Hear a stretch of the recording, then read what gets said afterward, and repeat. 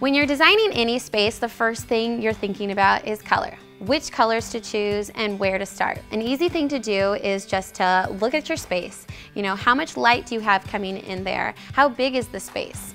A general rule of thumb is to keep things lighter when you have a smaller and darker room. Here we had a lot of light coming in, so we're able to use a darker color really throughout.